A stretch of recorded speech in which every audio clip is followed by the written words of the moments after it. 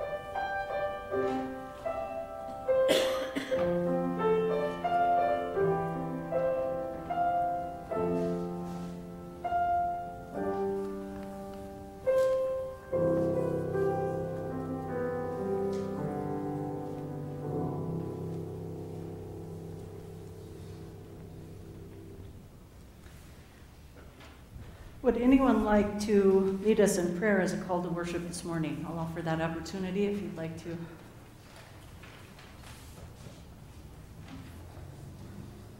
Would you be willing to lead one another in our Lord's Prayer?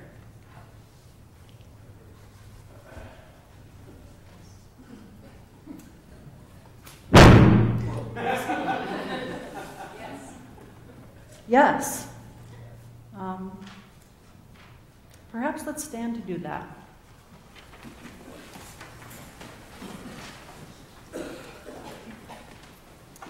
Pray with me, friends.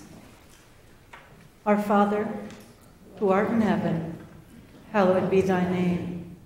Thy kingdom come, thy will be done, on earth as it is in heaven. Give us this day our daily bread, and forgive us our trespasses, as we forgive those who trespass against us. And lead us not into temptation, but deliver us from evil. For thine is the kingdom, the power, and the glory forever. Amen. Let's join in some praise this morning.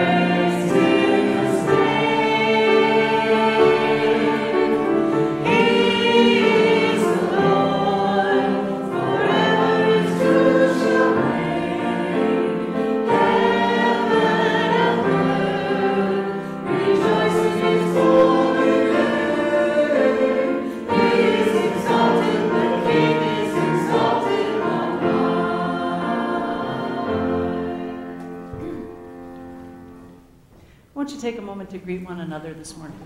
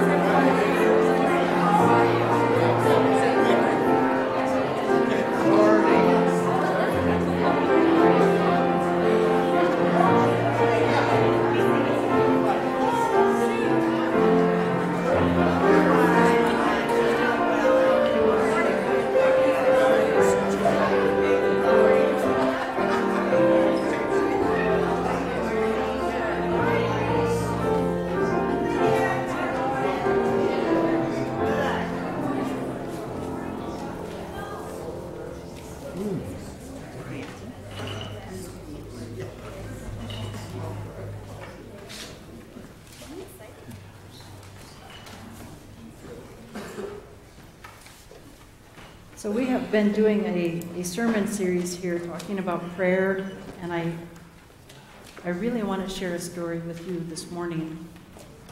But before I do that, I would like to offer somewhat of a disclaimer about this story. What I'm going to be telling you about was my personal experience. I am not going to stand up here and promise that every single one of you will have the same experience that I've had. In fact, I don't manage to always repeat the experience myself, but I do think that you will agree after hearing the story that something awesome happened, and that was because of prayer. So again, we're talking about, we're in a series about prayer, and we're going to be talking today about seeing specific answers to specific things that you pray for. Today's message is entitled, Pray Like You Mean It. It's been a few years ago now, but when I was in seminary, one of the times I was in seminary, which I knew my husband would give me that because he understands, I had a wonderful professor who liked to give assignments that were maybe just a little out of the norm and just thought-provoking things. And he gave us an assignment that we were to pray. That wasn't the assignment to pray. We were all praying already. But in our prayers, he asked that we would ask God to specifically put someone on our heart in prayer.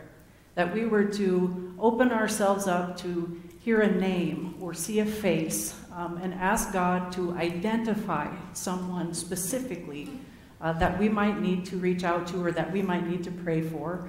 And he says, and pray for that person in your prayer. And I'm thinking, well, check, right? I do that. So this assignment I've already aced. But then he said, I would also like you then to contact that person. Make sure that you contact that person. Tell them they showed up in your prayers. You're not sure why, but if there's a reason that they're on your heart, that God put them there, what might that be, and how can I pray for you? What's going on in your life, or what's happening? How can I pray for you?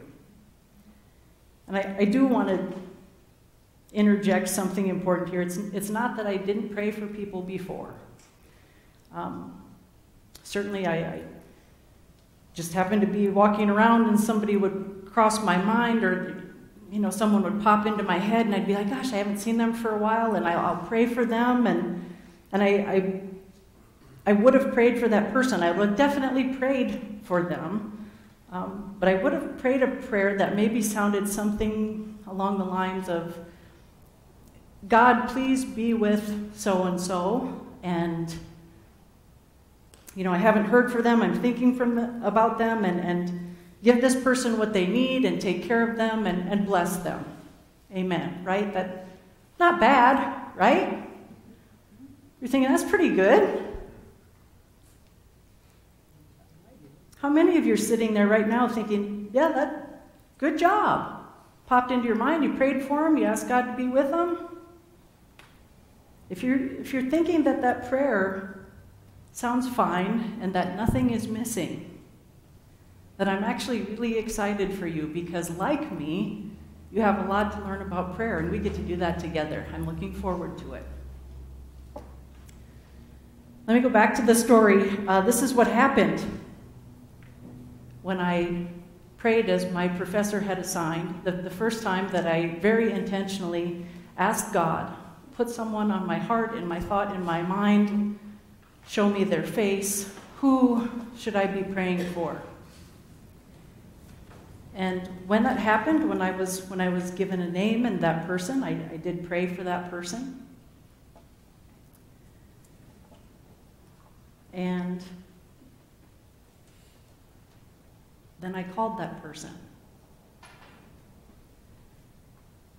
And when I called that person, I didn't mess around too much with a lot of niceties. We didn't talk about the wind or the weather. I said, I know we haven't spoken for a while. I'm wondering how you're doing. God really put you on my heart for prayer today. And I'm wondering if there's something that I might help you with or that I might pray about with you. And this is a woman that I consider to be a peer and a friend. Her response to me was, how did you know? Almost offended. And I said, how did I know what? And she says, did you hear? Is it in town already? I said, I don't know anything. And she said, oh, I thought maybe you had heard. And I said, what happened? And she said, we had a major falling out in our family. There's been some underlying animosity for quite some time. This is in her immediate family.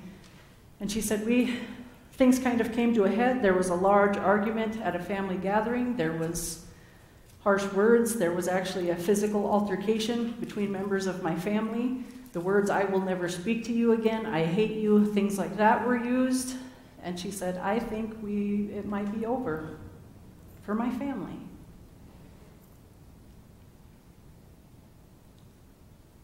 And I said, can I pray for you? Can we pray about that? And we prayed about that. And a couple days later, she called me to thank me. She said, we don't have things ironed out just yet, but she said, by you reaching out to me, that encouraged me to reach out to a family member. We are talking. We're going to try to get together this weekend and figure some of this out. She said, I don't know what's going to happen, but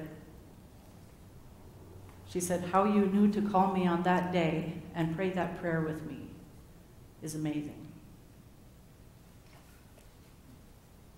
And I thought, cool, right? I was pretty impressed. I'm like, this God that I've been working with and learning about is pretty cool. I thought, I'm going to try that again. So the next time I did that, very intentionally opened myself up, said, God, give me that person. Who am I supposed to be paying attention to? Who needs you? How can I shine a light on you for them? God gave me another person, a young woman, a young mother at the time. I would call her a friend, but she was really more of an acquaintance, didn't know her really well. But there she was. That name, that face. And I prayed for her and asked God to show me how I might reach out to her, how I can help. And when I called her, guess what she said? When I said, God put you on my heart, and I'm wondering if we can pray about something or if there's something going on. Guess what she said? Just guess. How did you know?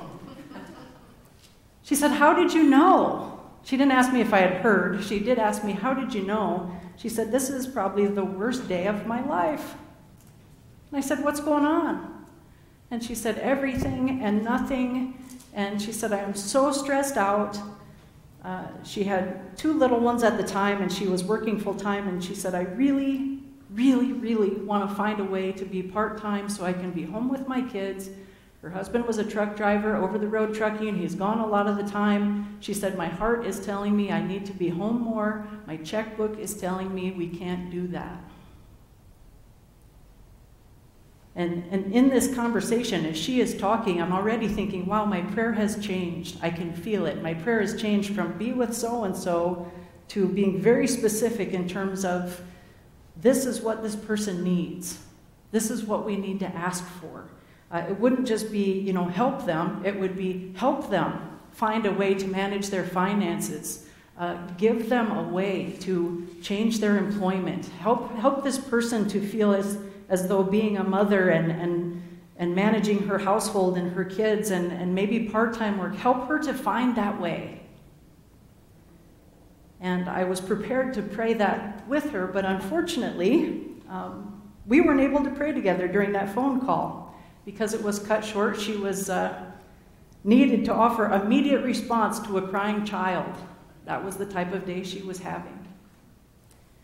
And friends, I've asked you before to consider when you encounter someone, not to just say, I'll pray for you, but to actually pray with them. I didn't have that opportunity that day, and if for some reason you can't pray with someone in the moment, whether they are in an urgent situation or maybe they're just not in the space to pray, it's okay to say, I will pray for you, but would you take that a step further?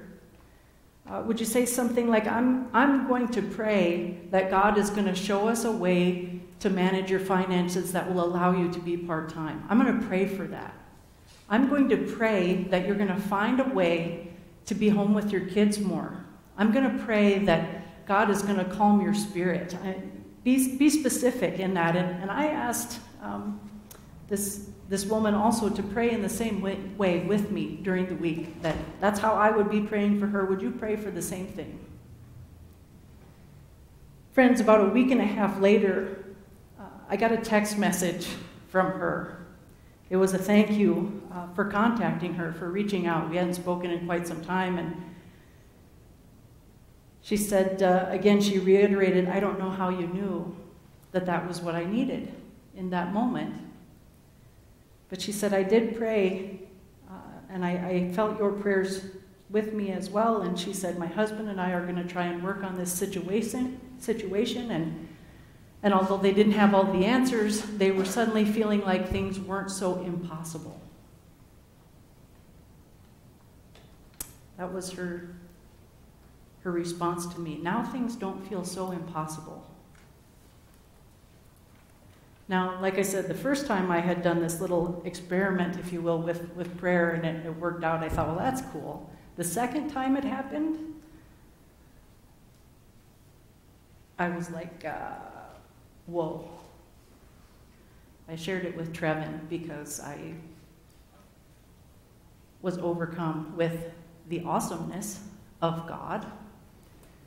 It was moving to me. It strengthened my faith significantly. I had to ask God to put someone on my heart, and he did it. And when he moved me to reach out, that was exactly what they needed. The response being, how did you know? It wasn't how, it was who, right? They needed something very specific that we could pray for, and when we prayed for it, there were very real and evident ways that things changed. Now remember my disclaimer, I'm not going to tell you that that's how it will happen for you. That's not how it happens every time that I pray. I don't always pray that way. I don't always receive that way. But I will tell you that once I opened up that style of communication with God, it changed not just how I prayed for people, but how I included people, how I followed through with people, how I built relationships with people. And I was also so much more in tune with God and my relationship with him. It changed the way we were in conversation with one another. And when I actually prayed for these people, not just in a broad, generic kind of way, but in a very specific and forward way, it was a totally different kind of prayer. Very different than how I had prayed before that. It felt different. The words were different. It involved my whole heart. It was more than words. and it had so much more meaning. Pray like you mean it, right? I want to take you to the Bible, to the words of Jesus, maybe offer some perspective. In Matthew chapter 7, verses 7 and 8, it says, "Keep on asking, and you will receive what you ask for. Keep on seeking, and you will find. Keep on knocking, and the door will be open to you. For everyone who asks receives, everyone who seeks finds, and to everyone who knocks, the door will be opened." What we have here is Jesus teaching on what is perhaps the most fundamental teaching on prayer in all the Bible, the assurance that prayer will be heard and answered. In Hebrews chapter 11, verse 6, it says, "So you see, it is impossible to please God without faith. Anyone who wants to come to him must believe that there is a God and that he rewards those who sincerely seek him." Seems to be pretty important to God that we understand this. That we understand if we seek him, we will find him. Jesus repeats that, or reiterates that 6 times in just those 2 verses in that passage from Matthew. "Ask and you will receive, seek and you will find, knock, the door will be open to you. Everyone who asks receives, everyone who seeks finds, everyone who knocks, the door will be opened." So this is where we need to start today when we talk about praying like we mean it. What does that mean? What does that even mean, pray like you mean it? I think it means, first of all, that we realize who we're talking to. Prayer is not public performance. Friends, you're not talking to other people. It's not talking to yourself either. It's not just sorting out your thoughts in your head so you can make a list, and it's not just venting your frustrations so you can get on with your day, and it's not just simply vocalizing your thoughts and needs. It's a conversation with God. The conversation with God, the Almighty, the one who created you, the one who cares for you, the one who provides for you, the one who died for you, the one who prepares a place for you in heaven. That God. Who knows you better? No one. Who loves you more? No one. That's who you're talking to. That's who you are praying to. A God who is all-knowing and all-powerful. And he wants to have a conversation with you.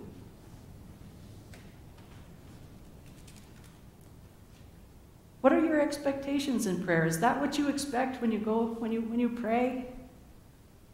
When I asked, would anyone like to come and lead us in prayer this morning, did you say, yeah, I want to talk to God? Or did you think, I can't get in front of people? Who are you talking to? What are your expectations in that conversation? Does your answer change at all when you truly realize who you are talking to? Who God is and what he can do? Jesus couldn't be any clearer in what he says here. I'm going to read it to you one more time. I want you to just let it sink in. Not as a quote, not as a quip, not as a sign that you hang in the living room, as a spiritual fact. Keep on asking, and you will receive what you ask for. Keep on seeking, and you will find. Keep on knocking, and the door will be open to you. For everyone who asks receives, everyone who seeks finds, and to everyone who knocks, the door will be opened. Jesus' words here, ask, seek, knock. They mean almost the same thing in this context, and in each case he repeats the promise in the same way. Ask and it will be given. Seek and you will find. Knock and the door will be opened. Now, after giving us these promises Jesus goes on to explain to us the spiritual reality behind how it works. We miss this because it's so obvious, I think. But if we miss it, we miss the basis of prayer itself, okay? So in Matthew chapter 7, which is where we're at in this passage, we're in the Sermon on the Mount. It's Jesus' most famous sermon, the entirety of which is devoted to showing us what the kingdom of God looks like, to pull back the curtain and reveal to us the principles of living in the kingdom of God. So Jesus is saying here that in the kingdom of God, askers are receivers. Seekers are finders. Door knockers are door enterers. That is the rule of the kingdom. Conversely, those who do not ask do not receive.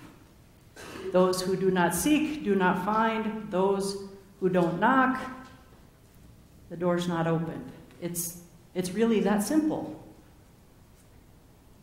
It's that simple. I read a scripture from James last week that reinforces that point. In James chapter 4, verse 2, it says, "We do not have because we do not ask God." So let's stop again for a moment. Let's think about this, because I can almost assure you that although we say we believe in the Bible, the vast majority of us are not praying as if we really believe what Jesus says in the Bible about prayer. Most of us don't pray as if we really believe God's going to provide specific answers to specific prayers. Remember the example I gave you of how I would have prayed before that seminary assignment? God, please be with so-and-so. Give them what they need, whatever that is. Take care of them. Now again, I'm not saying that's wrong. It's just weak. I want to be clear in saying that praying is better than not praying, okay? For sure.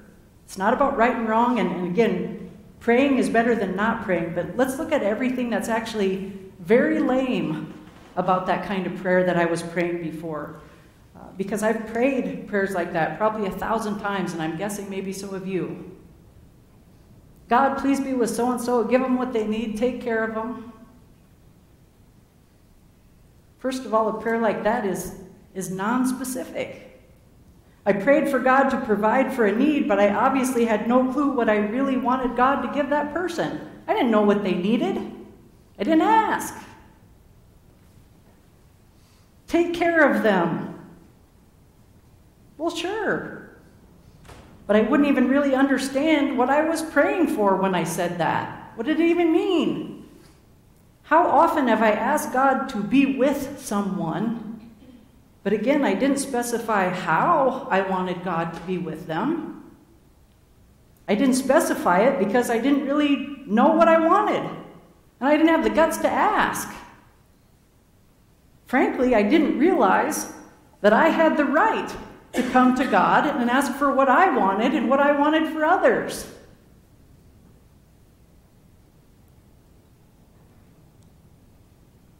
I have the right because askers receive and seekers find. Now don't misunderstand, that's not a guarantee that if you ask for what you want, that's what you get. It's a guarantee that your prayer will be heard and will be answered. Secondly, that type of prayer that I was praying was weak because it assumed that God is weak. That prayer of give so-and-so what they need, that prayer doesn't ask that God in his power will reveal to me what that person needs so I can help them get it.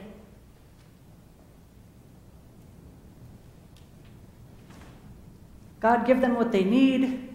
Take care of them.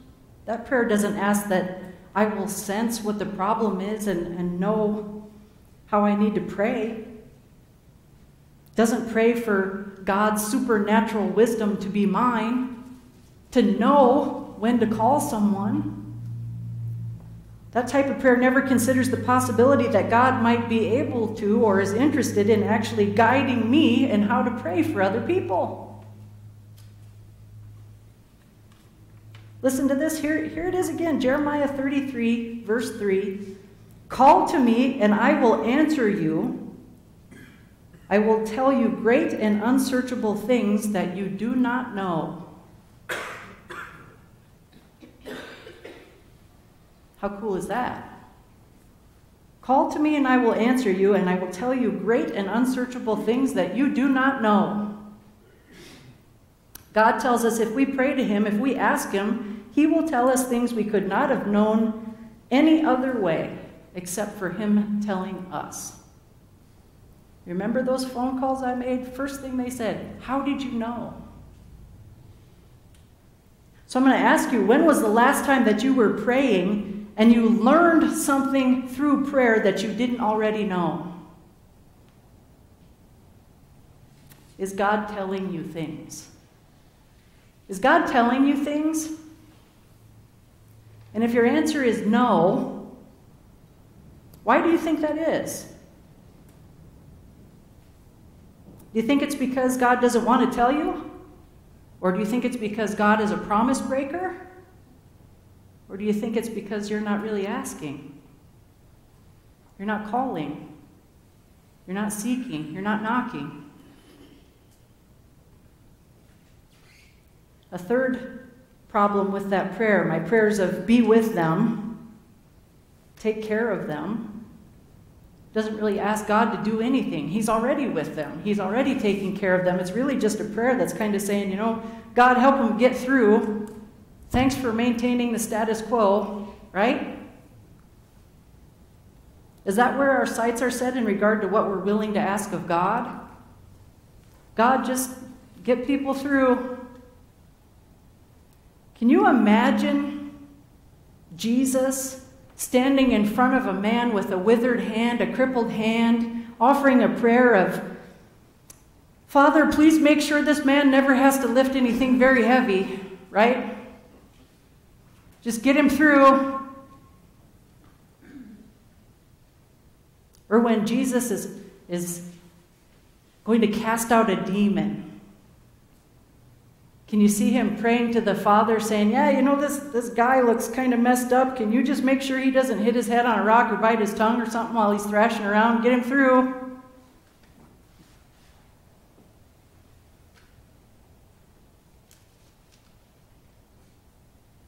Do you see it?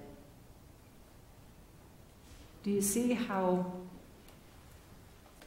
cowardly and weak and anemic our prayers usually are? I am not saying that it's never okay to pray with that broad umbrella, to throw out a blanket of prayer, because sometimes we don't know specifics. We don't know names, or we don't know the full extent of a situation. I understand that. We trust God to fill in the blanks. But let's not forget that prayer needs to be offered in faith. And I'm telling you, most of us pray these generic and weak prayers because we don't have enough faith to pray real ones. We have a friend who is struggling. We see it, and we pray, God, just give them peace, right? Of course we want peace. It's a great prayer. But what is holding us back from asking God to remove our friend's source of struggle? Is it a lack of faith? Do we think God can't do it? Why not ask God to take away your friend's illness or straighten out their finances? Why not ask God to change their heart or change someone else's heart? Why not ask God to demolish whatever source of struggle is in your friend's life so that they may know peace?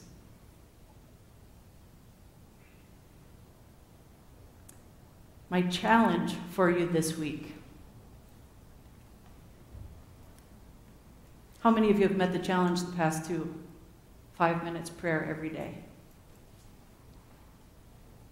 1? Okay.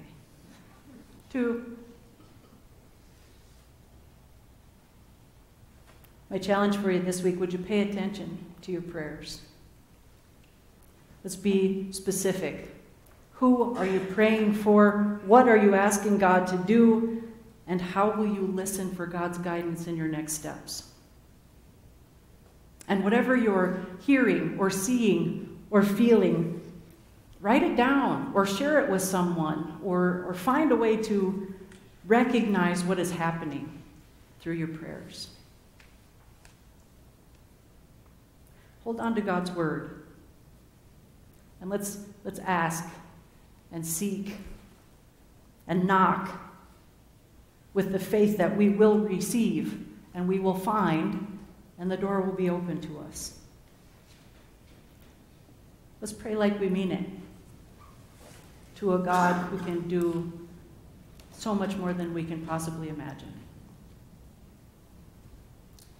Friends, I'm going to ask you to open your hymnals to number 713. You can remain seated. We're going to sing together as we go into a time of prayer this morning.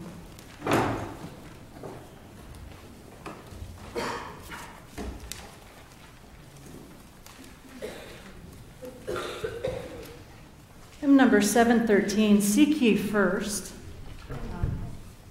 We're going to have everyone sing together verses 1 and 2.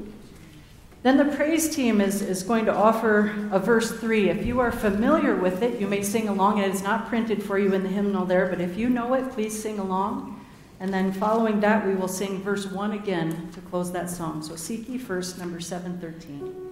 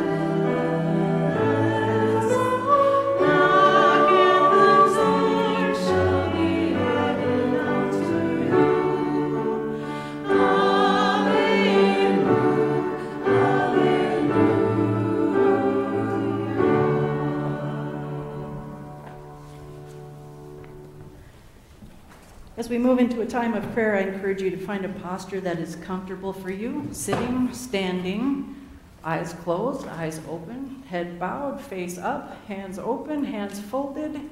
With permission, hold the hand of the person beside you. I said with permission. My kid is the funny one. I should make you do it. Okay. But find that position of prayer that is comfortable for you.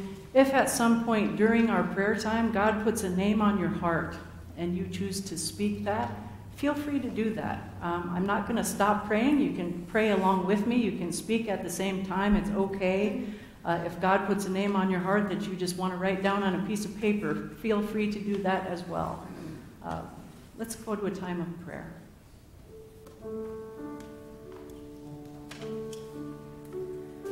Good morning, God. Thank you for today. Thank you for this place and for these people.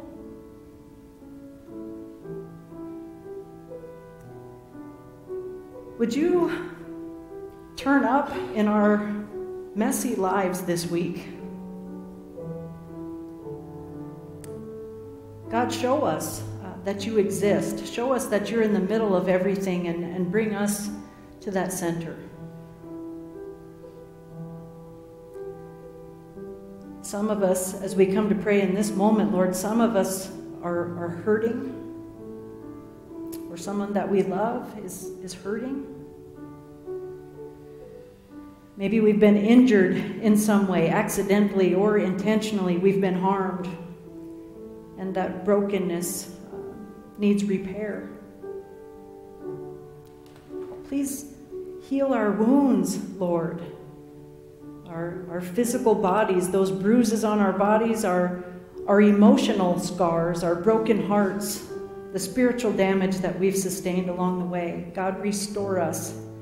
Restore us in such a way that we are better able to offer help and healing to others as well, learning from the work that you do within us. If it's a chronic illness that we face, or for those caring for someone who might be undergoing treatments or therapies to manage an ongoing struggle, our prayer is for renewed strength. Give us energy and stamina to persevere. Help us to meet each and every day with hope and with optimism. For those who may be suffering loss, if we are mourning someone, if we've lost someone and now we feel lost,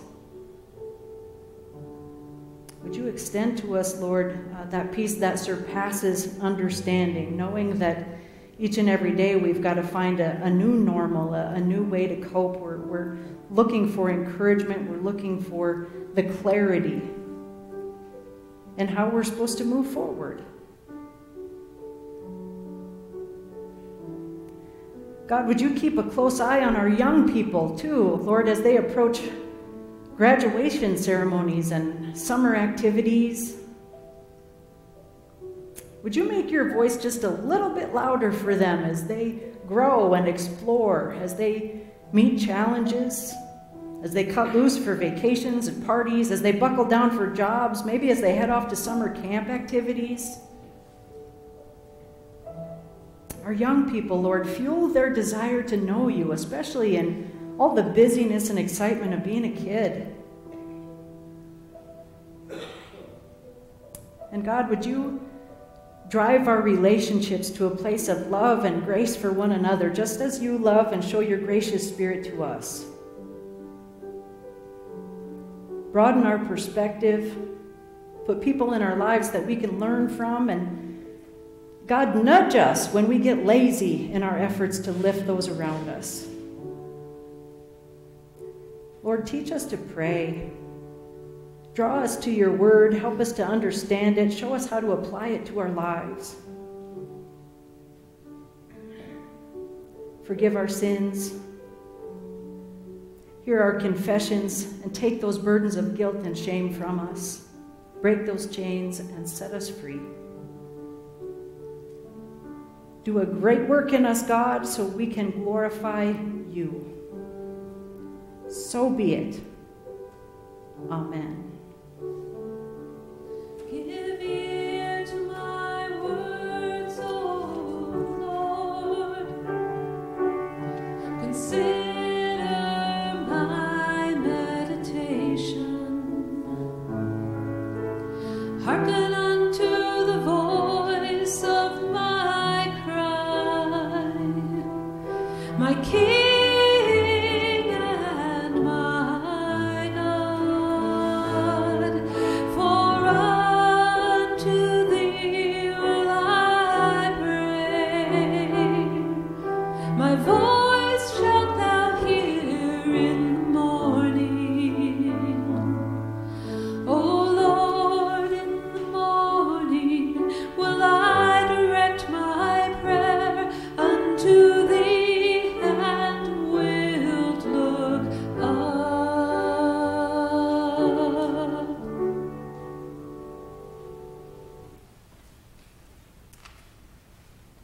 told you that I had been researching in the county archives and came across something really interesting that proved to me there were $3 million worth of gold bars buried in your backyard. Would you try to dig it up? Yes. Of course you would, right? And if you weren't sure where it was, would that expensive landscaping even matter at that point? How many of you would tear up the whole yard if you knew there was $3 million worth of gold in your yard? Okay.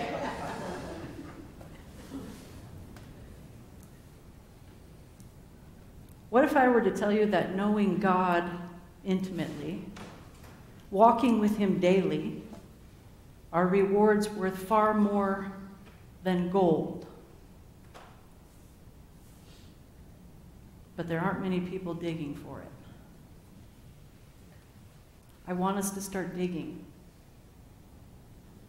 I want us to ask and seek and knock and receive and find and have doors open to us. One way to develop that relationship with God is to begin practicing regular spiritual habits. Getting you to pray every day. Getting you to pay attention to those prayers. Reading God's Word. Martin Luther very famously claimed that he had so much business, he said, I can't get on with it until spending 3 hours daily in prayer. Now, maybe not 3 hours daily, but many very well-known Christians have similar feelings. You just can't go forward until you've prayed. Hudson Taylor, who was a 19th century missionary to China, he admonished Christians to start every day in prayer. He compared our days to a symphony. He said, do not have your concert first and then tune your instrument afterward. Doesn't make sense. Begin the day with the Word of God and prayer, and get first of all into harmony with Him. For many of us, our prayer lives leave something to be desired.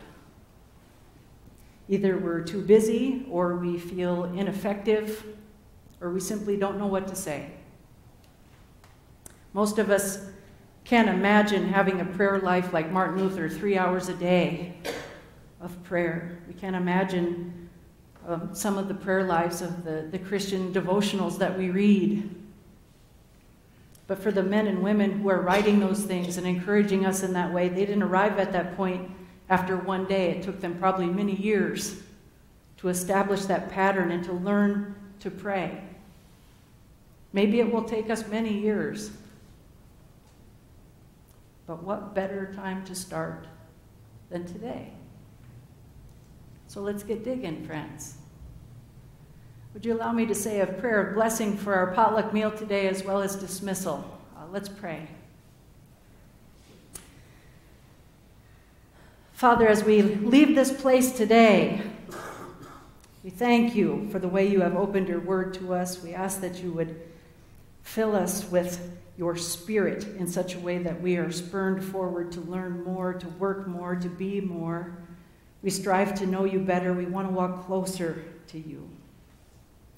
For those of us gathering today to have a meal together, Lord, would you bless that food prepared for us as nourishment for our bodies, and bless the fellowship and the friendship at our tables as nourishment for our souls. Guide us on each and every step of our journey. Show up in our prayers, Lord. Bless us on our way. Amen.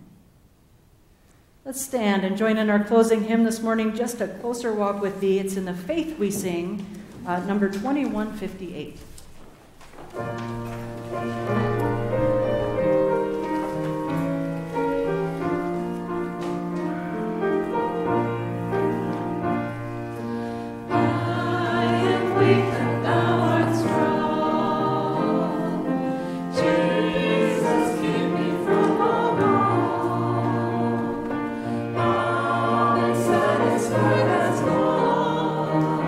As I walk, let me walk close to thee.